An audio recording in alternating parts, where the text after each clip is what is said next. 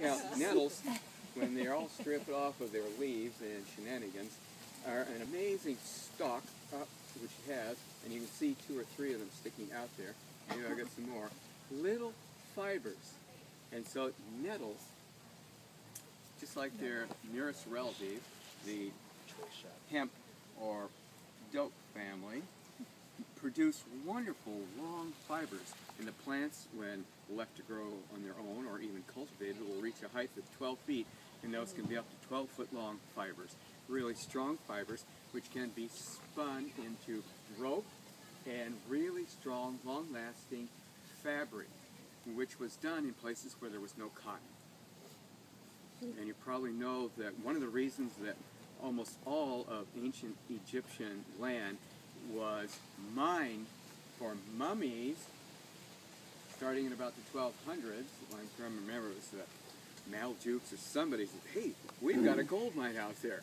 And they weren't digging for gold, they were digging up the mummies, and then they were unwrapping all of that long, staple Egyptian cotton which had not rotted in the complete and utter dryness of the North African desert, and were making fine clothing. It was a lot cheaper than importing silk from China, which started in the late Greek period, about 200 BC. So what a thing. What are we going to do with the mummies? I know it. I was like, people who sold it as medicine? Like yes, they mummy, ground up the mummies and the bones and flesh separately, and they had mummy medicine. Planned Parenthood learns about this. It's going to be awful. And so I was just going on and on about this. Another one of these Dominion Herbal College deals, and there's a high percentage of recent immigrants there, and there were some older German guys. Their wives dragged them along. They were tag-along spouses, probably dragged along. Oh, Dr. Drum, ach du lieber! See, you know not of what you speak, in broken English. And I said, in my own mind, oh really? What don't I know? You've never worn a nettle fiber shirt. I said, no. You want to trade? I got some really great polyester here, all island wool, and they said no. What happens is that when the Germans and the Austrians and the Austro-Hungarian wars against this and that couldn't get cotton for fiber, and the linen fields are all being destroyed by the war, they went to the nettles, and they made uniforms out of nettle fiber. And I just smiled and cheered and everything. Oh, wonderful. Good in peace and war. But nope. He said, eventually, when you've worn them every day for a few months, you want to wash them. And there was and they boiled them. And apparently, the washing and boiling, and probably lye soap, broke a lot of those little fibers, which then became brittle. And he said, over time, it was just like 1,000 little pins sticking out all the time. Really? Wonderful. That'll keep you awake in case the Danish are attacking again. Be surprised if those Danes do. Never hear about it. And then the book is called Whale Hunt by Robert Sullivan. It's a wonderful book. He's a journalist from New York City, and so he didn't have a lot of the Washington and high purity problems with whale hunting. And his editor sent him out to live at Nia Bay. Those of you who visited Nia Bay know there's a reason why there are not 10,000 people living out there. It's the most beautiful part of the northwest tip of North America. Well, anyhow, he did write a great book. And one thing that they didn't do in training up the whaling crew was what their ancestors had done. When the whales started migrating along the coast, and remember, these are some of the largest animals on Earth, and they were being killed by guys in little 20 to 24-foot canoes. You think, well, wouldn't they want a bigger canoe? And as was explained to me, Ryan, you don't want to be dragging around 10 tons of waterlogged cedar when you're trying to either catch a whale or save your life, and the whale wants to catch you. You've got to have a maneuverable craft. And not only that, you've got to be at ready any time when those whales are sighted then the harpooner has got to be ready. None of this stretch. Yeah. Jane Fonda pre-whaling routine. It's got to be ready to go. And I had been told by other tribes who didn't whale that dumb macaw, they go and they roll around in the nettles before they go out whaling for spiritual cleansing. I said, well, I'll try that. Holy what? Wow. Well, I didn't care if I never ate another whale. Just actually the jitters. Truly the jitters. If you want a good case of the jitters and you want to have to drink a thing, just get the nettle jitters. A lot of nettles in our climate. And I thought, well, how come they did that? And not for spiritual cleansing, but after having done it, I realized, and I later talked to the right people, and they said, oh yeah, Ryan, it's because, remember what happens when you get stung by nettles or you sting yourself with nettles? They itch. After they've stopped swelling up and being bright red and inflamed, they itch for up to 3 or 4 days. And so you can be there quietly in the canoe, wide awake. Everybody just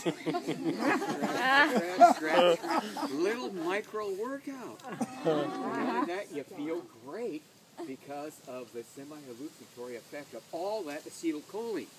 And so what the acetylcholine does is it gives you enough neurotransmitter to have those thoughts that you can't afford to have otherwise. Not the ones that you suppress, but just the ones that have been waiting to act out in your cerebral cortices and other places. So it can be a fun... Why am I telling them all this? There won't be a nettle left. So we've got food. Remember, it's a reliable, fresh green year-round. Boy, am I starting to point. Looks like I've been smoking a pack a day, doesn't it? Must be getting hot here now. Well, it's not just the springtime when you can harvest it, because I know in the springtime a lot of people go and harvest. yes. Or is it very, very early spring? Why wait till spring? I don't know. That's Ignorance keeps us locked up in our houses playing video games. We can be out playing with the nettles. As of Halloween, next year's nettle plants are starting to bud out. And they're usually underneath the alder and the maple leaves, poplar leaves, rarely birch.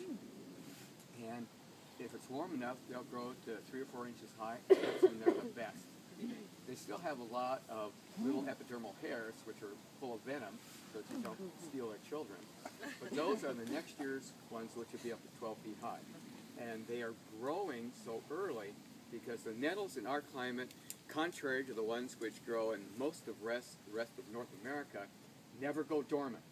They are always biologically active and growing because our winters usually are not cold enough, usually.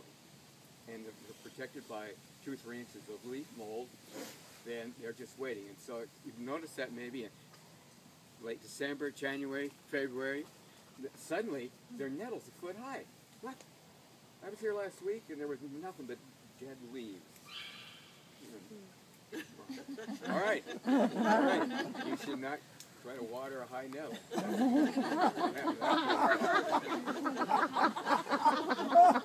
We are not alone. The nettles beg them to do it. More nitrogen, more potassium, more magnesium. Come on, baby. Doesn't it smell like the dog down the street? Should have heard him scream. All right, and so nettles are a complete diet. The only thing you might need is a little more water to support your fun. So Swavo Brooks, author of Common Sense Guide to Health, allegedly ate only nettles and water for 4 months, starting in early spring, down in Creswell, Oregon, to prove this. He said, I can't remember whether his wife Pamela was really pleased with that or not, but they did have a son, still have a son, named Noah. Nice folks, all of them. He was previously a world tennis touring guy. He'd go out and play tennis for a living. Not necessarily for glory, but he's just like, it's better than hitting the neighbors. Anyhow, Swavo, a real nice guy. Great. Good deal. And So everywhere that people have been oppressed and there were nettles, nettle became a food for survival. And they usually did not tell the oppressor, which is kind of intriguing. And there are about a dozen different species of nettles, and some of them bloom in the winter, December and January. And I'm thinking in particular of Malta and the island of Gozo, and little low-growing, pretty dry soil there. Nettles with misty blue-colored flowers. And just delicate and wonderful and really vicious, stinging venom. Whoa-wee. I thought, oh, try them out. Whoa-wee, Ryan. You're not strong enough for this. I was going to go somewhere with that, but I thought, no, this is a mixed group. So I didn't say all mixed up. You're the only ones to know that. But what was really intriguing then is, let's see, 90, 91, that was that winter. It was a rough winter here. It was a rough winter in the Mediterranean, too. Let's see. Then, it would have been 10 years later in Ireland. And I thought, geez, every time I go somewhere in the winter, it rains all the time. Of course, if I'd have done any reading or talking to people, I would have known that. And sure enough, there it is, the middle of November, and the nettles are sprouting right up the way they do here in January, February, and March. My gosh, they were really good. And so Pam and I tried talking to some of the Irish there on the west coast and around Sligo, where we were officially there to take, this is a preview, the seaweed baths, and that meant it was all tax deductible. And how come you're not eating the nettles? And he said this really angry look, the Irish, when we'd ask them that. Even in the pubs late at night, when usually they'll be happy to talk about anything if they can talk. And that's famine food. You know what I'm talking about? Whoa. All right. Well, I did. So I saved it all for you. And that is, many times when it freezes in the winter, there's not a lot. The dandelions are only about this big. You can eat them, but it takes a lot of work. But if you burrow or search under the leaves for those nettles, then they are really wonderful. And you basically just steam them up, drink the juice. It's a fantastic broth. And you can take that broth and use it to make miso. And what a wonderful, because nettles grow so fast that they need their raw materials and building blocks in situ, on site, ready to go. And so that means when they're quite young, they have a ready reserve of free amino acids, not stuff all tied up in fingernails and other long-chain polymer proteins, but right available. And so if you need healing or skin repair or serious wound repair, nettles are your food of choice, because has anybody ever cut yourself open and seen a Danish? Truly. Or a cookie? If you have, see me after class. We're going on tour. Cookie Man comes to the zoo.